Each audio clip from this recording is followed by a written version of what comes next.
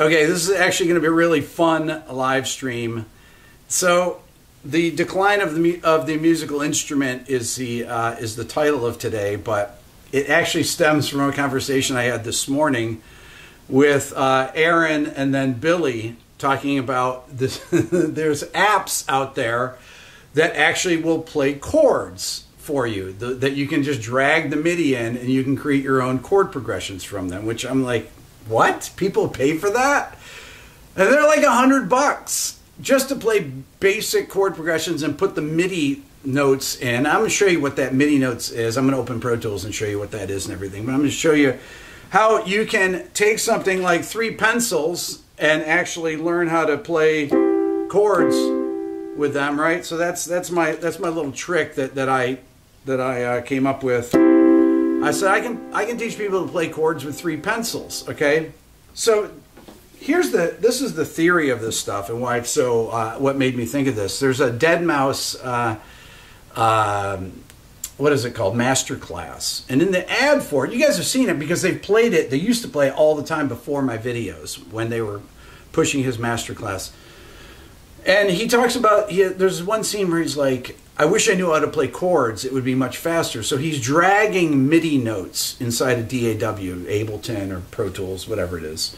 And that's how he's creating his chord progressions. And this is how many people will actually create the backing tracks. They'll create everything that way through MIDI instead of playing things on actual instruments. Even instead of playing them on the keyboard, which is essentially the MIDI notes are coming from the keyboard, but what they do, they'll just type them in and then they'll move them around with a mouse, which is actually incredibly slow. Learning how to play an instrument, whether it's the piano or the guitar, you're not going to get those things from dragging MIDI notes around. You're just not.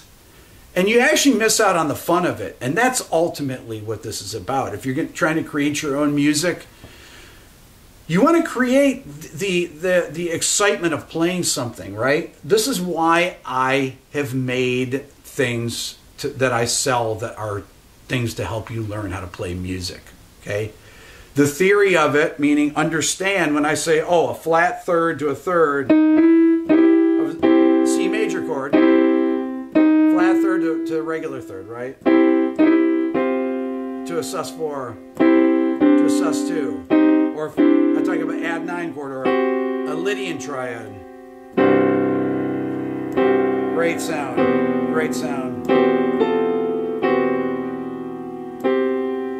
just love that.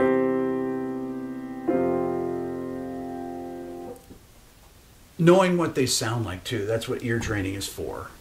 When I hear those things, I'm like, oh, it's a 1 chord, that's a 4 chord, that's a 6 chord, that's a 2 chord. Oh, that's the 5 chord of the sus4.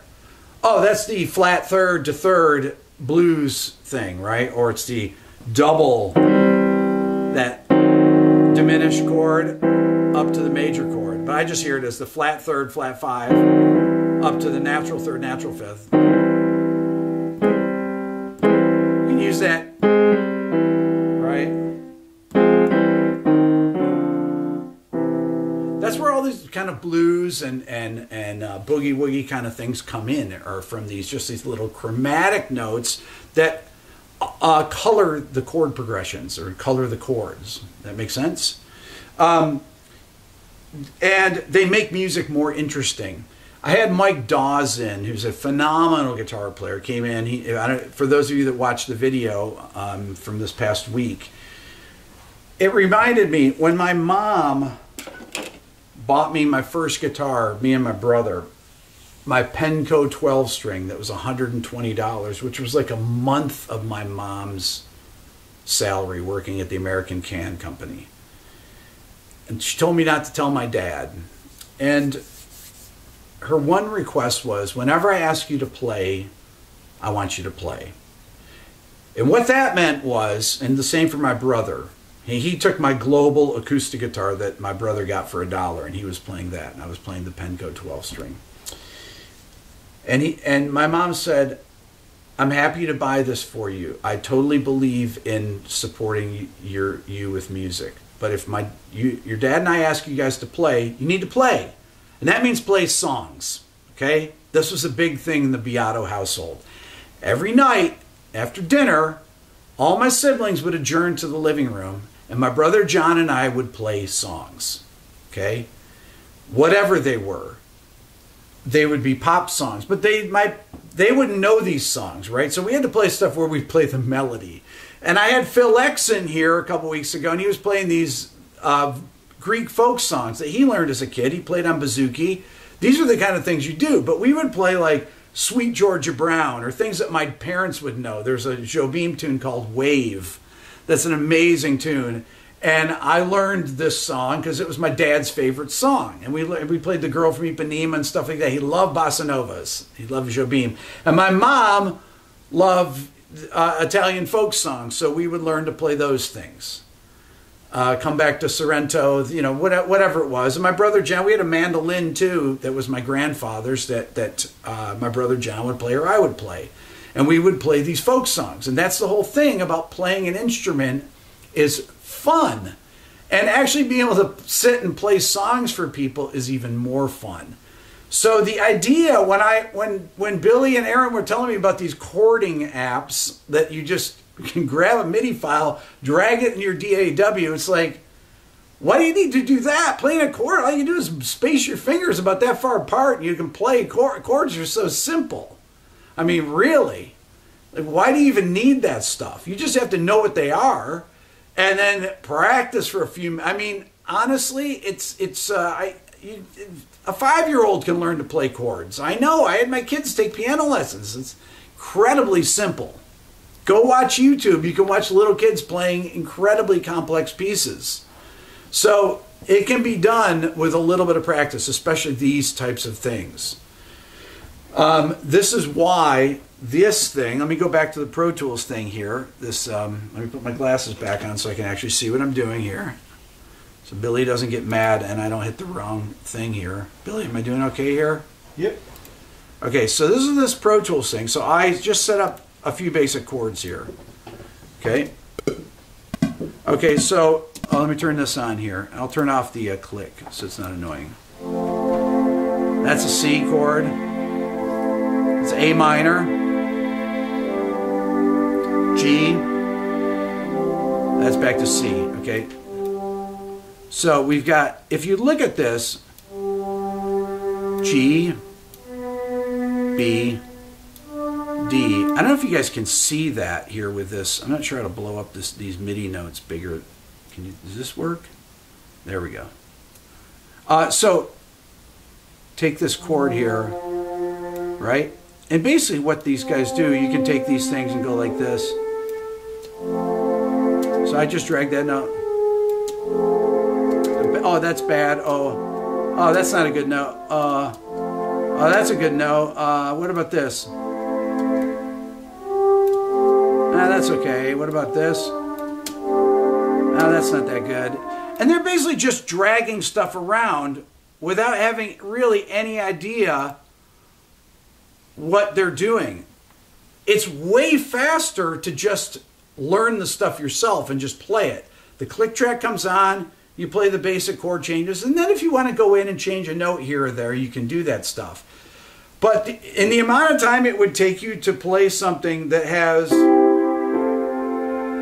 any type of notes that sustain along.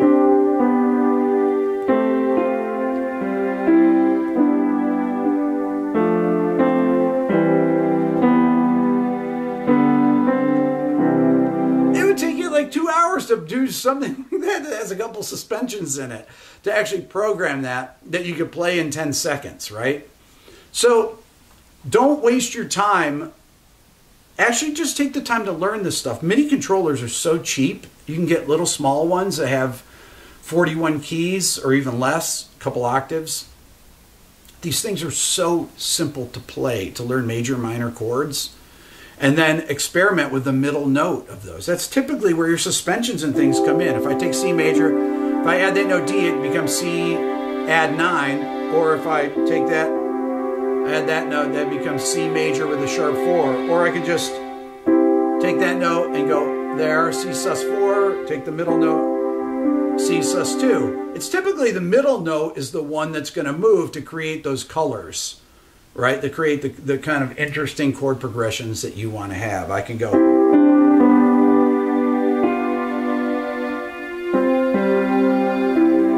So that would be a way to get from C to G, C, C sus2, G, G7, or B diminished, then,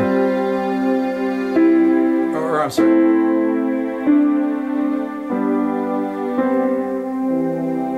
Right?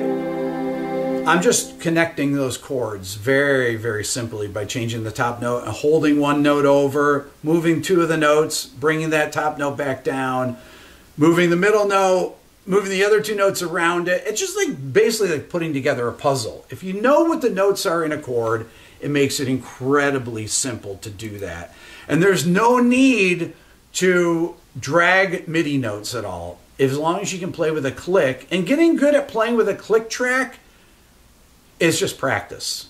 So you can simply come up with your whole accompaniment and do this, right? How do you build the chords though? There's a few things you got to memorize, okay? You got to know what a major scale is. You got to know what keys are, right? And the one thing that you do, you can buy my book, buy my ear training course. That's one way you can do it because it has all the stuff written there. Discount code is 1031. This is my Halloween sale that I do every year. Halloween sale goes on for a couple weeks here, but you just need to memorize this. Be able to write a circle, make a clock. Right? That's a clock. C, G, D, A, E, B, F sharp, G flat, then D flat, A flat, E flat, B flat, F. It's simple. That's a circle of fifths. You get 0 sharps and flats, 1 sharp, 2 sharps, 3 sharps, 4 sharps, oops, 4 sharps, 5 sharps, 6 flats, 6 sharps, 5 flats, 4 flats, 3 flats, 2 flats, 1 flat. Last thing you have to do is memorize the order of sharps and flats, right? What is the thing you do, Billy? What is the Oh, fat cats go dead after eating burritos. Fat cats go dead after eating burritos. These are the order of sharps. So if you have, 2 sharps in a key, it's going to be fat cats. If you have 3, it's fat cats go. Right? Key of A is fat cats go. Key of E is 4 sharps. That's a bad 4. Fat cats go dead. And then what's the other one? Bob Evans ate donuts. Bob Crazy fat. Evans ate donuts. What is it? Got crazy fat. Got crazy fat. Okay? It's actually this order just backwards, right? So if something has 3 flats, it's E flat major. Well, you take the first 3 flats. Bob Evans 8. Okay, if it's got 1 flat, it's just Bob, the B flat. And you just add that to the scale. You take an F, take the notes, key of F. There's your B flat. That's your F major scale. And then everything else. Once you memorize this simple chart here, which is literally in the beginning of my Beato book, boom. Discount code RB1031. The other part about buying things from my store, not only do you educate yourself and become better musicians, but it actually supports the channel. I've always supported my channel by selling educational things. I mean, that's always been the mission of my channel, is to actually teach people music and teach people to understand music and teach people to appreciate music. A lot of people get on me about when I do my top 10 Spotify countdowns that I don't say bad enough stuff about pop music, right? Rick, how do you like this? How do you like this? Not that I like it. You just have to know what's going on out there. What kind of music are people creating? What's it sound like? How's it put together? I think it's fascinating, personally, to see how culture has progressed since my time. When I did the Chicago breakdown of the song Make Me Smile, it's from 1970, when I was 8 years old. It came out. It was one of the first 45s I ever bought. Terry Kath, who was in the band, died in 1978. He's been dead for, how many years? 40 some odd years. It's amazing, right? And that's the music of my youth. The music of my youth had things like horns in it. Well, how many horn bands are there now, really? Almost none.